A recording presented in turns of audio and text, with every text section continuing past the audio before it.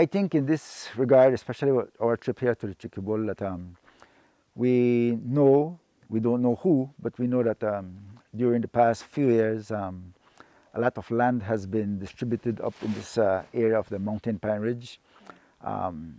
Certainly, if we don't put some controls on it and we don't know what they're doing, then further destruction can come out if, depending on the type of development.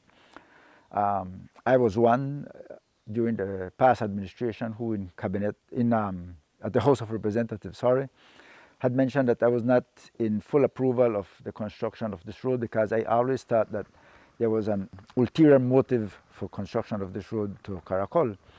While we believe that an upgraded road can be constructed, an all-weather road, it wasn't worth spending $180 million on this road when we had other priorities. You know, we finished an advocacy strategy just about 4 months ago.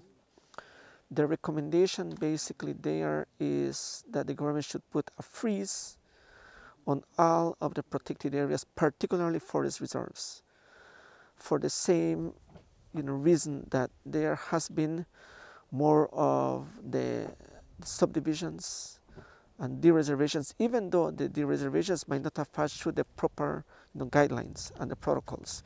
So the freezing is one of the key recommendations that has been already offered and provided by FCD under its advocacy strategy.